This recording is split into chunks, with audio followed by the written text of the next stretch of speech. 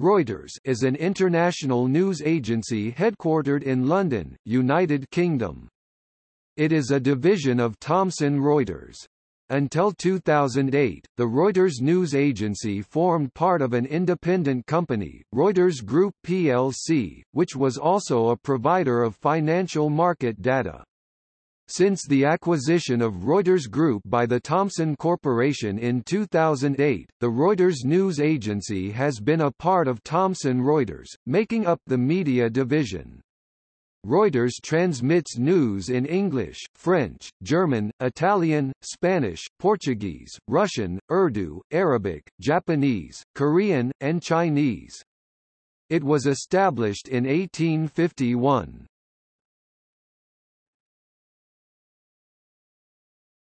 Topic: History.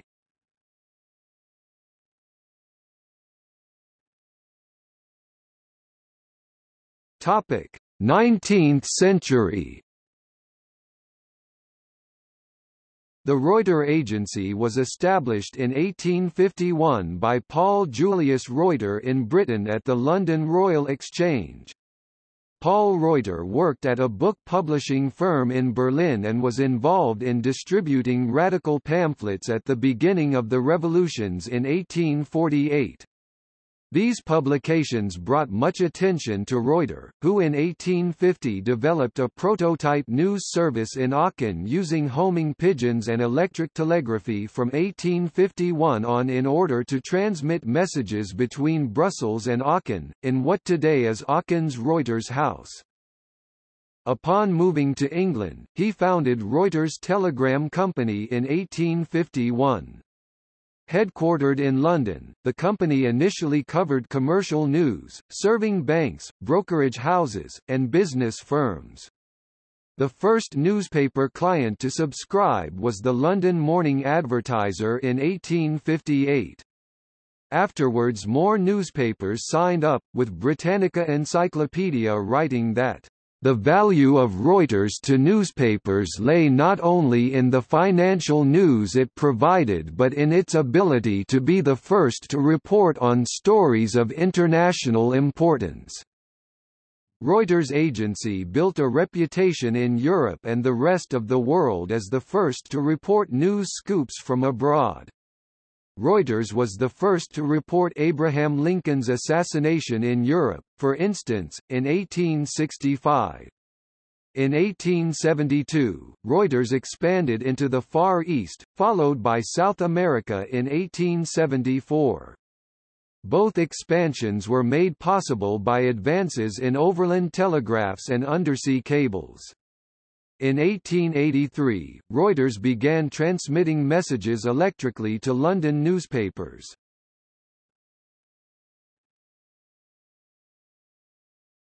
Topic: 1900s. In 1923, Reuters began using radio to transmit news internationally, a pioneering act. In 1925, the Press Association (PA) of Great Britain acquired a majority interest in Reuters, and full ownership some years later. During the World Wars, The Guardian reported that Reuters came under pressure from the British government to serve national interests. In 1941, Reuters deflected the pressure by restructuring itself as a private company. The new owners formed the Reuters Trust. In 1941, the PA sold half of Reuters to the Newspaper Proprietors Association, and co-ownership was expanded in 1947 to associations that represented daily newspapers in New Zealand and Australia. The Reuters Trust principles were put in place to maintain the company's independence. At that point, Reuters had become one of the world's major news agencies, supplying both text and images to newspapers, other news agencies, and radio and television broadcasters. Also at that point, it directly or through national news agencies provided service to most countries, reaching virtually all the world's leading newspapers and many thousands of smaller ones. According to Britannica, in 1961, Reuters scooped news of the erection of the Berlin Wall. Becoming one of the first news agencies to transmit financial data over oceans via computers in the 1960s, in 1973 Reuters began making computer terminal displays of foreign exchange rates available to clients. In 1981, Reuters began making electronic transactions on its computer network, and afterwards developed a number of electronic brokerage and trading services. Reuters was floated as a public company in 1984, when Reuters Trust was listed on the stock exchanges such as the London Stock Exchange (LSE) and Nasdaq. Reuters published the first story of the Berlin Wall being breached in 1989.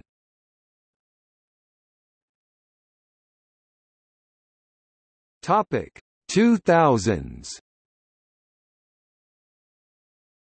The share price grew during the dot-com boom, then fell after the banking troubles in 2001. In 2002, Britannica wrote that most news throughout the world came from three major agencies, the Associated Press, Reuters, and Agence France Presse. Reuters merged with Thomson Corporation in Canada in 2008, forming Thomson Reuters. In 2009, Thomson Reuters withdrew from the LSE and the Nasdaq, instead listing its shares on the Toronto Stock Exchange and the New York Stock Exchange. The last surviving member of the Reuters family founders, Marguerite, Baroness de Ruyter, died at age 96 on 25 January 2009. The parent company Thomson Reuters is headquartered in Toronto, and provides financial information to clients while also maintaining its traditional news agency business. In 2012, Thomson Reuters appointed Jim Smith as CEO. Almost every major news outlet in the world subscribed to Reuters as of 2014. Reuters operated in more than 200 cities in 94 countries in about 20 languages as of 2014. In July 2016, Thomson Reuters agreed to sell its intellectual property and science operation for $3.55 billion to private equity firms. In October 2016, Thomson Reuters announced expansions and relocations to Toronto. As part of cuts and restructuring, in November 2016, Thomson Reuters Corp. Eliminated 2,000 worldwide jobs out of its around 50,000 employees.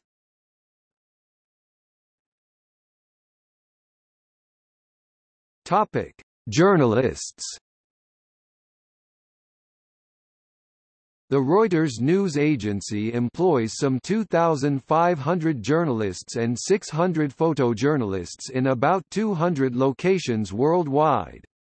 Reuters journalists use the Reuters Handbook of Journalism as a guide for fair presentation and disclosure of relevant interests, to maintain the values of integrity and freedom upon which their reputation for reliability, accuracy, speed and exclusivity relies. In May 2000, Kurt Schork, an American reporter, was killed in an ambush while on assignment in Sierra Leone. In April and August 2003, news cameramen Taras Protsuk and Mazen Dana were killed in separate incidents by U.S. troops in Iraq. In July 2007, Namir Noor Eldin and Saeed Chama were killed when they were struck by fire from a U.S. military Apache helicopter in Baghdad. During 2004, cameramen Adlan Kasanov in Chechnya and Dia Najim in Iraq were also killed. In April 2008, cameraman Fadil Shana was killed in the Gaza Strip after being hit by an Israeli tank. The first Reuters journalist to be taken hostage in action was Anthony Gray. Detained by the Chinese government while covering China's Cultural Revolution in Peking in the late 1960s, it was said to be in response to the jailing of several Chinese journalists by the colonial British government of Hong Kong. He was considered to be the first political hostage of the modern age and was released after being imprisoned for 27 months from 1967 to 1969. Awarded an OBE by the British government after his release, he went on to become a best-selling historical novelist. In May 2016, the Ukrainian website Myratvorets published the names and personal data of 4,508 journalists, including Reuters reporters, and other media staff from all over the world, who were accredited by the self-proclaimed authorities in the separatist-controlled regions of eastern Ukraine.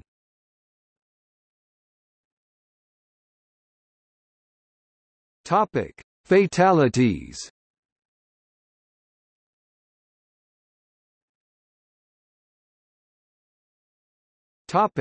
Criticism and controversy.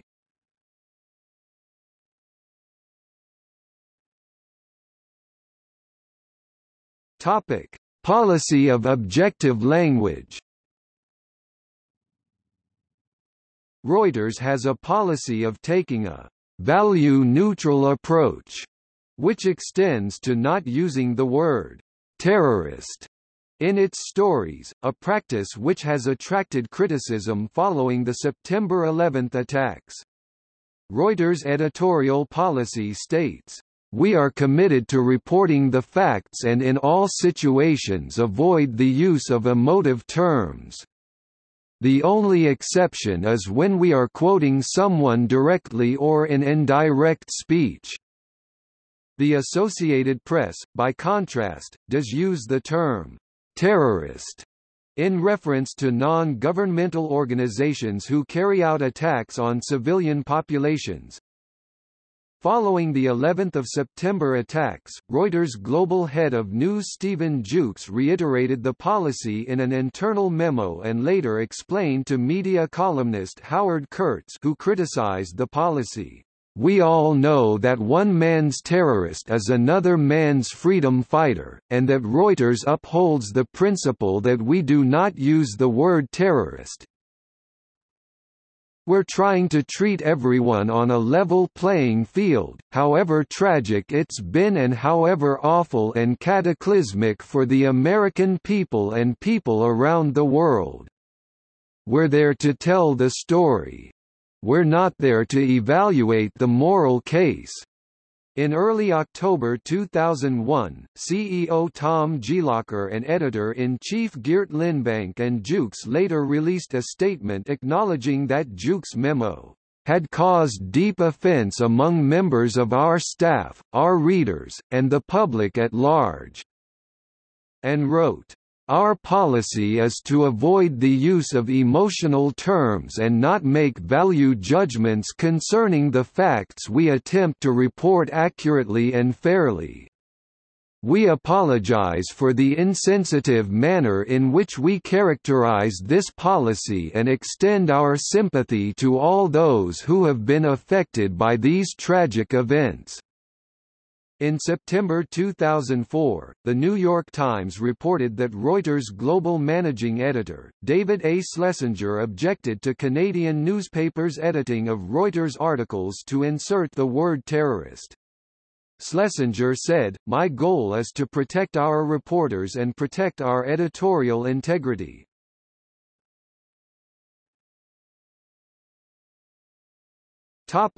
Climate change reporting. In July 2013, David Fogarty, former Reuters climate change correspondent in Asia, resigned after a career of almost 20 years with the company and wrote about a climate of fear, which resulted in progressively, getting any climate change-themed story published got harder. Following comments from then Deputy Editor-in-Chief Paul Ingrassia that he was a climate change skeptic. In his comments, Fogarty stated that, "Some desk editors happily subbed and pushed the button. Others agonized and asked a million questions. Debate on some story ideas generated endless bureaucracy by editors frightened to make a decision, reflecting a different type of climate within Reuters, the climate of fear. And that, by mid-October, I was informed that climate change just wasn't a big story for the present. Very soon after that conversation I was told my climate change role was abolished. Ingrassia, currently Reuters managing editor, formerly worked for The Wall Street Journal and Dow Jones for 31 years. Reuters responded to Fogarty's piece by stating that Reuters has a number of staff dedicated to covering this story, including a team of specialist reporters at Point Carbon and a columnist. There has been no change in our editorial policy. Subsequently, climate blogger Joe Romm cited a Reuters article on climate as employing false balance, and quoted Dr. Stefan Ramestorff, co-chair of Earth System Analysis at the Potsdam Institute that imply a lot of unrelated climate skeptics nonsense has been added to this Reuters piece. In the words of the late Steve Schneider, this is like adding some nonsense from the Flat Earth Society to a report about the latest generation of telecommunication satellites. It is absurd. Romm opined that we can't know for certain who insisted on cramming this absurd and non-germane climate skeptics nonsense into the piece, but we have a strong clue. If it had been part of the reporter's original reporting, you would have expected direct quotes from actual skeptics, because that is journalism 101. The fact that the blather was all inserted without attribution suggests it was added at the insistence of an editor.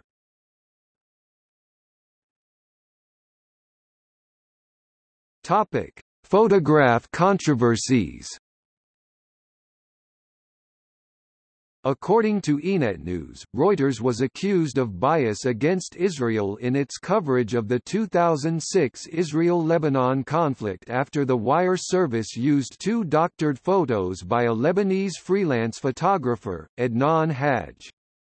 In August 2006, Reuters announced it had severed all ties with Haj and said his photographs would be removed from its database. In 2010, Reuters was criticized again by Haaretz for anti-Israeli bias when it cropped the edges of photos, removing commandos' knives held by activists and a naval commando's blood from photographs taken aboard the Mavi Marmara during the Gaza flotilla raid, a raid that left 9 Turkish activists dead. It has been alleged that in 2 separate photographs, knives held by the activists were cropped out of the versions of the pictures published by Reuters. Reuters said it is standard operating procedure to crop photos at the margins, and replaced the cropped images with the original ones after it was brought to the agency's attention.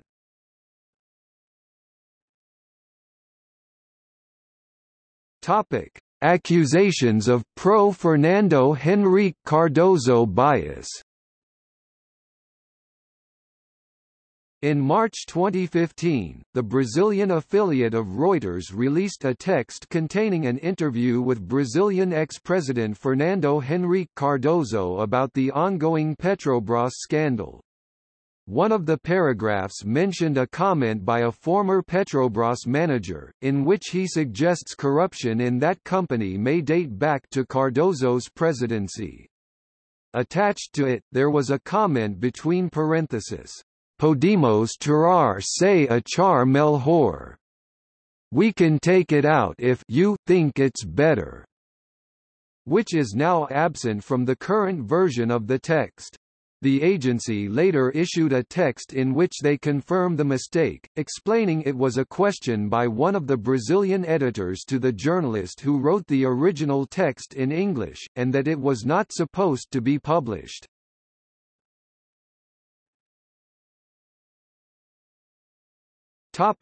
See also: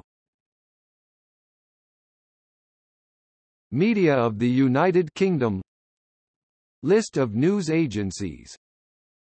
Interbank Market, competitor. Press Association, a UK rival of Reuters related to Reuters market data system.